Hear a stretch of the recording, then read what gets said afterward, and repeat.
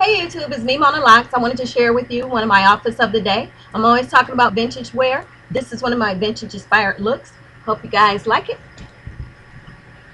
What I wore today was a black dress, and it has like black buttons with like silver diamonds in the middle of it. The buttons are located in the front of the dress as well as in the back.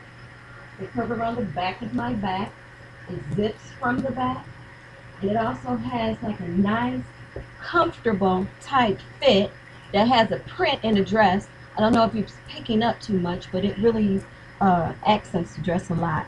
So I like that about it. I also like the sheer sleeves that it has, and they're very nice and soft. It just makes the dress look very elegant.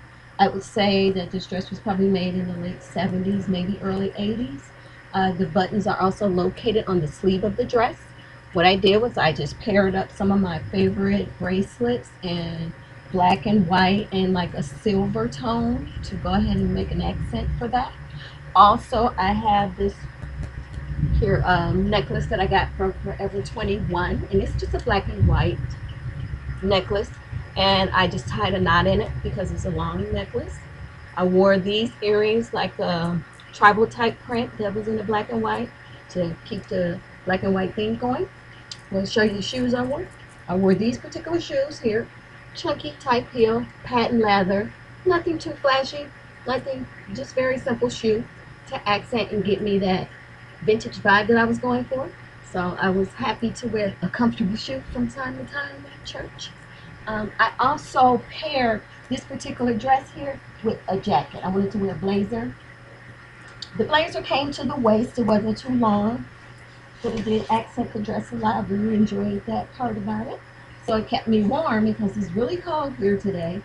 But also I wanted to cover up the sheer on my arms because, I did wear this to church.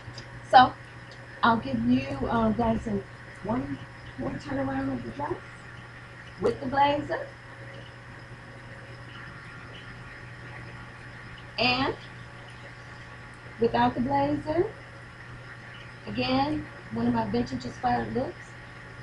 If you're not into vintage, I encourage you guys to try it out. The dresses are really nice, form fitting. Sometimes the sizes of the dresses are a little different than what we size our dresses up today. I believe this dress is like maybe an 8. I wear like a 5, but it fits, as you can see. So don't let that scare you away. I think the dresses sizes were a lot larger, but in a smaller make back then. So if you get a chance, check out a couple of vintage stores or boutiques, and take a look around, look at some of the vintage dresses. They really accentuate and flatter the physique of women. And I hope you guys enjoyed this video. And till I see you guys again, enjoy the rest of your day. Smooches.